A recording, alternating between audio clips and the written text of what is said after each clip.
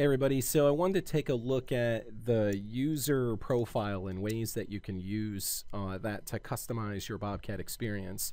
If we go under File and then User Profile, we'll see a number of preloaded profile layouts. There's the After Dark, the BobCAD Classic, the CAD layout, and the CAM layout. And the way that these work is they configure where the docking pane locations are. To load a layout, you'll select it, and then you'll come down here to where it says Load Layout. And what you'll see is that will change the location of the different docking panes.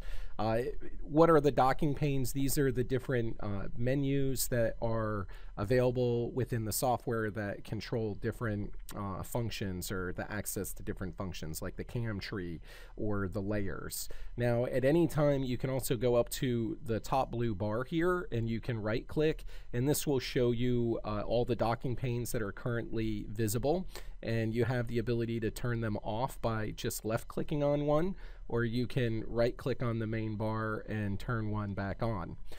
You can also customize your interface or change the location of these docking bars and save your own profile layout. Again, to change the layout, you just go to File, User Profile, and then you choose the one that makes most sense to you.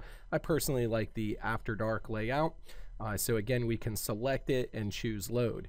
Now the other thing you can do here too is you can change the theme of the software interface. This is the color. Some people like darker colors, some people like warmer colors or cooler colors. It just depends on your site and whether you have issues with colors or not. So again, if you want to customize the interface, you can create your own and save it, or you can select and load one of the predefined layouts that come installed with the software.